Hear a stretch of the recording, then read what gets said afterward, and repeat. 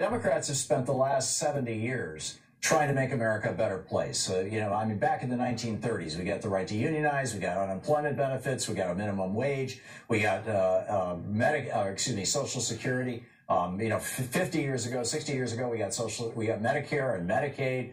And the list goes on and on and on. You know, the things that Democrats have brought us, public schools, all kinds of stuff. The Republicans have always opposed every single one of those things. So basically, all the Republicans have to sell is tax cuts for billionaires and an ongoing support of de facto segregation and racial hatred. And